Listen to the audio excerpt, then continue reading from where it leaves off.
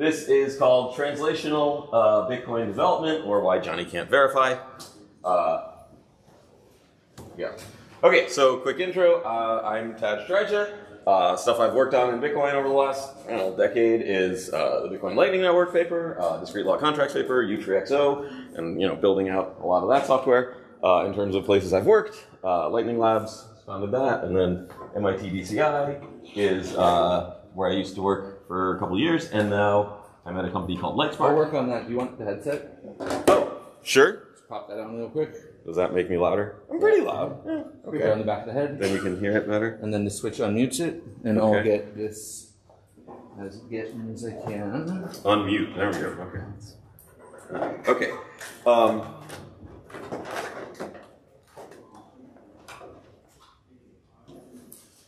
Okay. This is on. Yeah. Okay. Okay.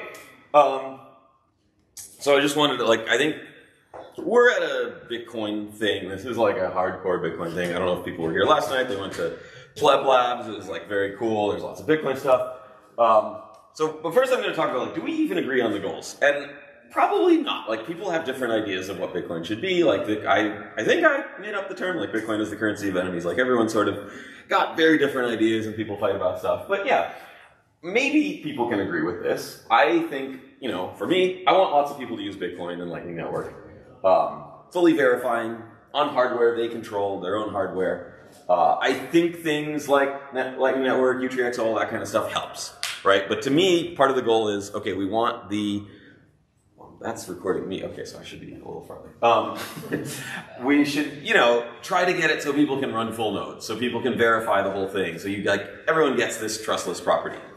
And I think, I don't want to speak for everyone here, obviously, totally different, but we know Bitcoin, right? Maybe even if you're you can say I'm a noob, but you're at Bitcoin plus plus, you're not a noob, right? We run Bitcoin, we compile it from source, we GPG verify all the different, maintainers signing keys, we got reproducible builds with geeks, and it's a custom Linux kernel that won't, work with projectors, and you've got a hand soldered RISC-V, RISC-V board, and Bitcoin works.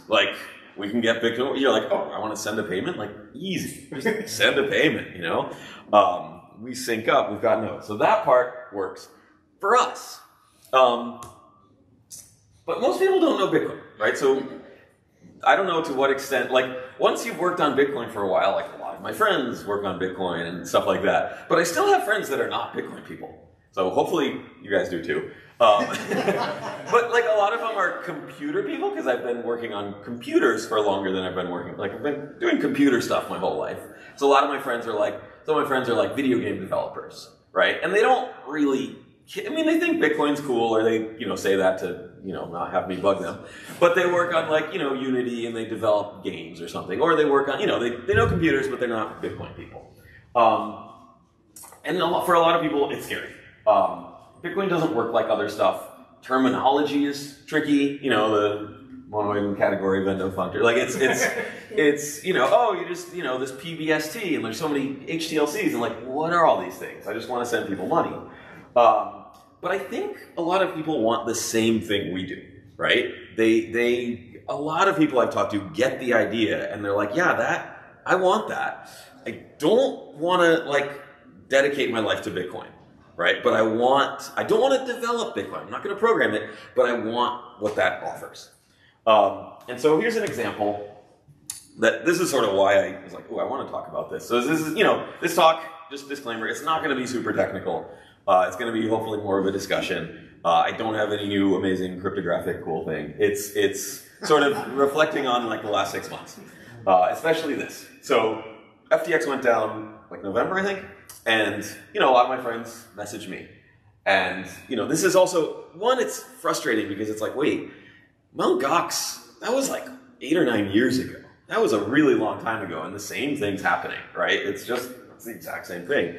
And when Joseph and I were working on the Lightning Network paper, that was also a long time ago, and Mt. Gox was very much in our minds. So Lightning Network, I sort of thought the first uses would be exchanges, because people aren't going to trust exchanges anymore, so they're going to want channels with their exchange. Maybe it's happening now, but it didn't quite go that way. Anyway, so people messaged me back in November, right? And they're like, hey, just saw about FTX. I should get my coins on Kraken. And I was like, yeah, you should. Like, and then people are like, hey, just saw this news. Do you think Gemini's okay? And I'm like, I mean, yeah, it's probably okay. Like, I don't, you know, Gemini seems like a well-run exchange. I don't know. I haven't really talked to them, but yeah, but you should, you know, you should move stuff to your own node. You should just run Bitcoin, right? Let me know if you need help. And I did help people. Okay, so here's what happened. So I'm gonna do this right now. Let's see. It's download and install Bitcoin Core 23.0. That was the one that was out November. And it's hard, right? So if you go to bitcoin.org, it doesn't have it. Bitcoin.org hasn't been updated for well over a year. So you got to go to bitcoincore.org. And that, I don't know, that's decentralization, right? And so we're going to get 23. I'm not going to, oh, I can't see. Can we zoom this so you can see the, oh no. Interesting.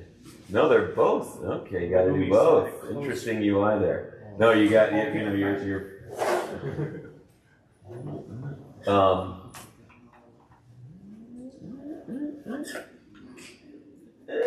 okay, kinda. That's where we get. Okay. So I'm not. So you go here, and then you download it, right? And you're like, I want the Linux 64-bit one. So you know copy. I'm not gonna do it because it actually this internet's kind of slow. But I'm just gonna do it on the desktop because yeah. Okay, here's my desktop. Oh shoot, with the two screens. Okay, so desktop. No, where did I put it?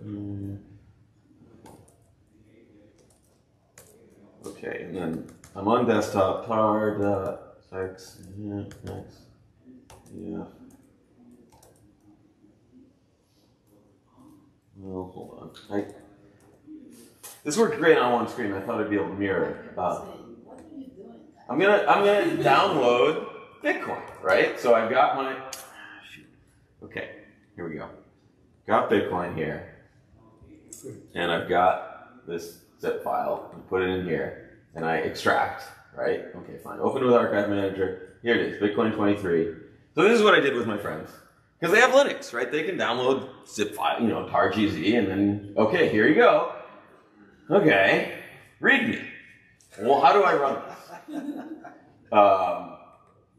Oh boy. Well, let's open it in a normal editor, ebook. Okay, so the README has no mention of how to use Bitcoin. Zero, right? There's just, okay, yeah, I already know that. License, development process, testing, automated testing, contributing, manual quality assurance, translation, nothing. You know, you can, okay, so that doesn't help. Bin. Well, I want a Bitcoin wallet. Yeah, just, I don't know, run it. It doesn't, I don't know what, does anyone here know what that binary does? No, really, I have no idea what it, and I asked like Sipa at Chainco, like, do you know what it does? Yeah, no one knows what it does that I know. I don't know what any of these binaries do. They're there, they're decent size, that's 36 megs of stuff. Anyway, you gotta click Bitcoin QT, right? None of these other ones will do anything. This one does something. That one does something, but that's in command line. And so for a normal person who's like, I want to run Bitcoin, you got to know that it's QT. So one of my friends was like, how am I supposed to know that? Posts on Twitter. And some people said, like, well, you just need to know how to use computers. And I'm like, hey, yeah, so anyway. Oh, wait, Bitcoin QT doesn't run on this? What? Why does it? That should happen.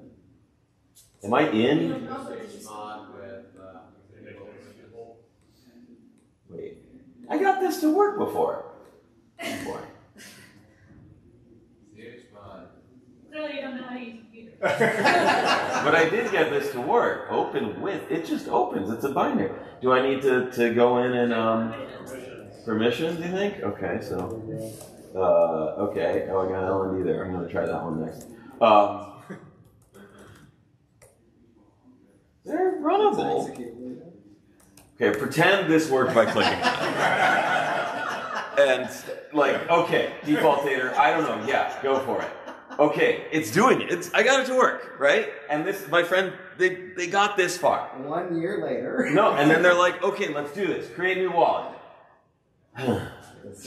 14 years. I don't know what a descriptor wallet is.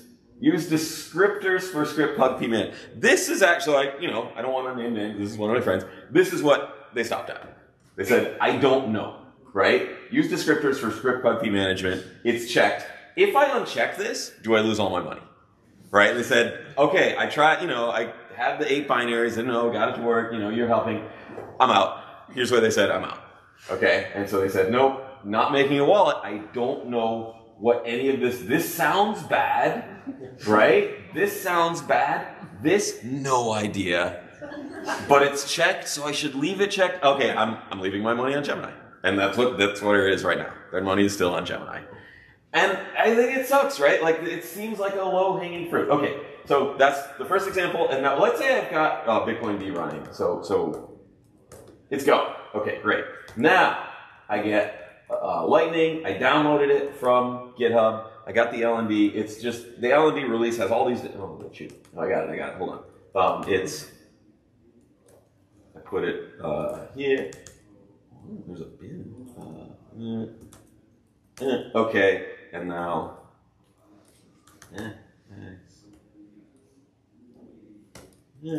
okay, got it.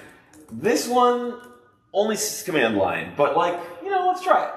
And okay, Bitcoin.active. It's like 20 steps to get it to work.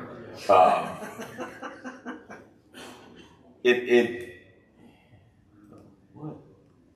Bitcoin. Sorry. But yeah, and then it asks for BTCD, and you have to change. So it's like, hey, I'm connecting to BTCD.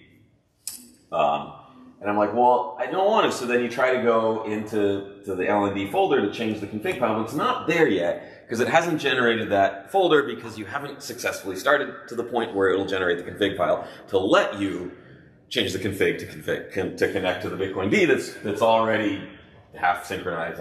Okay, so these are reasons, and it's frustrating because I've worked with so many people and I've worked myself on all these cool technologies and all this cryptography, and then that's the funnel that stops people. So it was easier when I started using Bitcoin. I think it was around this version. It was before BlueMap put encryption for wallet.data in, because I know it never asked for a password to encrypt the wallet. So this was a while ago. It was easier. You download it, it just runs. There was no Bitcoin. There was only that one binary, and it was like, oh, it kind of works. So I think Satoshi and then the people later had, it was all integrated. It's kind of nice. So I want to point out to people, so a lot of people here are going to be working on Bitcoin. And obviously, I like working on the cool cryptographic stuff and all these, protocols. But I do want to, think about that. And I always want to test things with, my dad. Because my dad's running a full node. And he's running Bitcoin Core. I think it's a bit of older version. He's not updating, but whatever. And he syncs it up every weekend, plugs it in. And my dad running Bitcoin Core resulted in, I think, 2 changes to Bitcoin Core. Because he would tell me stuff that was he would before, and he's real smart. He never got into Bitcoin because he was working, and then he retired. He's and then I go to Thanksgiving, he'd be so the G, generator of the curve, who determines the point G? I'm whoa, okay, he's learning about Bitcoin. And then he, a couple months later, he's okay, I'm going to buy Bitcoin. I understand it now. And I'm okay, you could have bought it when I told you in 2013, but he wanted to, learn it. So he's running it. He backed up wallet.dat onto a USB stick, uninstalled Bitcoin, reinstalls, tried to restore, and he couldn't restore. Because it only, at the time, now it works, at the time it would only load wallet.dat from the .bitcoin folder. So you had to manually put the file back in. And I told him that, and he's it's not there. I'm yeah, it's a hidden folder. And he's so that's fixed. But it also feels that's not how this should work, where I'm helping my dad run Bitcoin Core, and I know all the people who work on Bitcoin Core, and then I bug them, because hey, my dad's trying this. So there's papers, and a good analogy, and this is what I worry about. This is more than scalability and all these things. I worry that Bitcoin's going to become like PGP or GPG because it feels like it's going that way, and I'm like, no. So there's a paper called "Why Johnny Can't Encrypt." There's a link in the Replit thing. It's from 1999, and they have a bunch of college students, and they're saying, hey, encrypt a message to someone else. You got 20, undergrads. They're like, I think they were CS students. It's like, here's this software.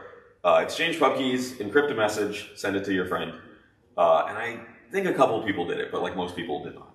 And I know this is also the case because I, worked at MIT for like 5 years.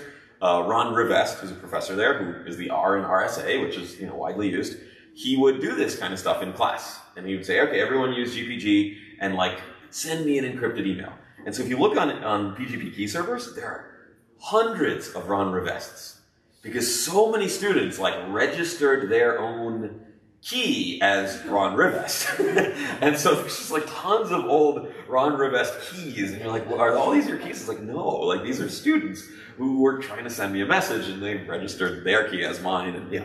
So there's also why Johnny still can't encrypt, why Johnny still can't encrypt. So like this hasn't changed.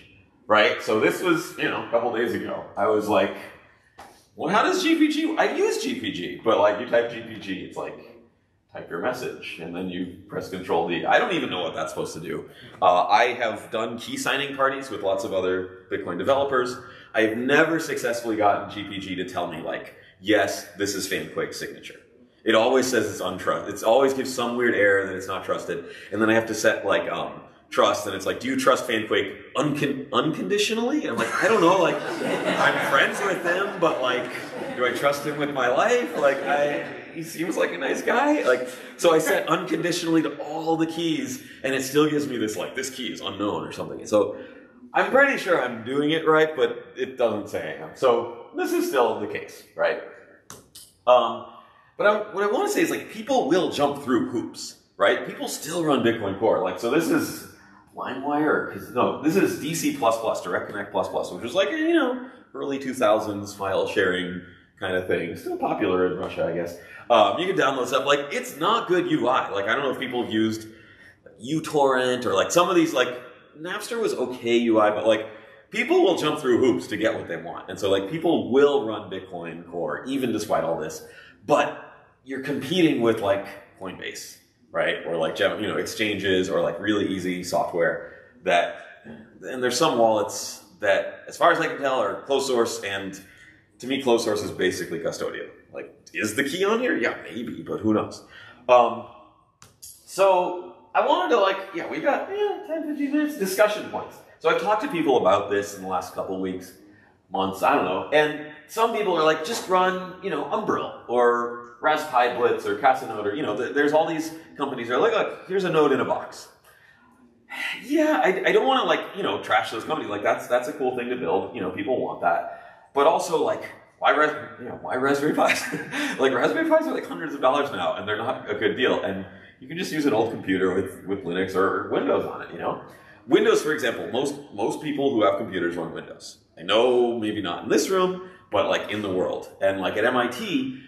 Yeah, it's this kind of fun process where you'd see kids sort of hazing other kids, and they're like, bro, Windows? Bro. And then by the time they're seniors, they're all running Linux. But like the class I taught, a lot of people were running Bitcoin in Windows, and that was part of the homework. It was like, okay, install Bitcoin, run testnet. And some people couldn't get testnet to work because in Windows, you make bitcoin.conf and say testnet equals 1. Windows Notepad.exe renames it. It's bitcoin.conf.txt, and Bitcoin won't recognize that, and it doesn't show that in the UI. So, yeah, so it's hard. Raspberry Pi is a nice standard, but it's not. It does seem like another layer of trust. It's the sort of, okay, we've added this other standard. It feels kind of like Docker or something.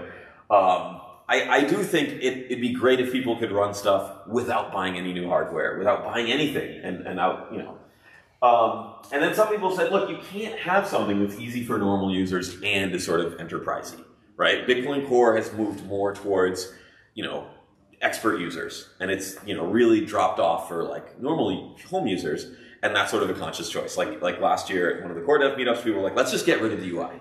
Like no one wants to maintain it. Let's get rid of Bitcoin Qt. It's just Bitcoin D. And they're like, no one uses the UI. I'm like, guys, everyone I know who I tell to run Bitcoin Core and fully validate, they all use the UI. Yeah. So it's, and that there's this sort of disconnect between developers and who's using it. Yeah, developers are not the users. I mean, so yeah, like I like making software that I want to run, but I also have to know that like I'm not most of the users.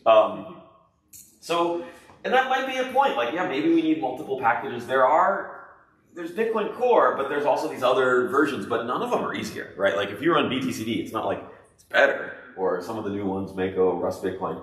Yeah, it's cool that there's different ones.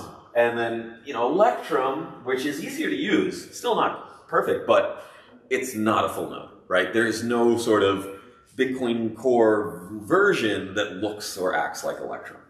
So that'd be something kind of cool. And then the one I kind of, they were saying, let's get the UI of Bitcoin Core. It's like, why is that? And this is not just Bitcoin. Like, it does seem that open source projects have a hard time with UI, right? It seems that, like, there are, UI developers who want to work on open source, but it does seem that that's one of the, like, real weak points where, like, Linux kernel, like, top tier, like, there's nothing better in the world, and it's all open source and everyone works on it. But, like,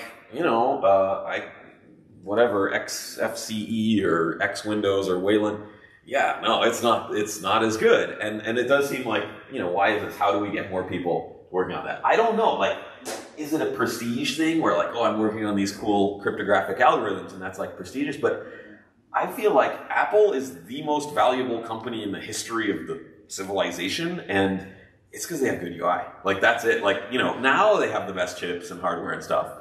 But 10, 20 years ago, they had kind of crummy stuff. It was like PowerPC, or then they run on Intel, and like it wasn't any faster, it wasn't better. It's just better UI, and that's why they got a lot of people using it, got a lot of money. So I don't know. Like that's what I wanted to do. Okay, so we have, I don't know how long. What do you guys think? This is my last slide. Yep. And let's, we can argue, and like people are, no, this is okay, or some people like maybe it's okay if Bitcoin is like GPG. And as long as it like stays true. And other people like, we don't want to dilute it if we make it like too easy, or I don't know. So, and then I bet there's people in here who have the same problem, right? Or like, I know lots of people who even use Bitcoin. They're like, I don't want to manage my own node. It's too hard. So, okay, we can discuss. Yeah, like who wants to, yeah.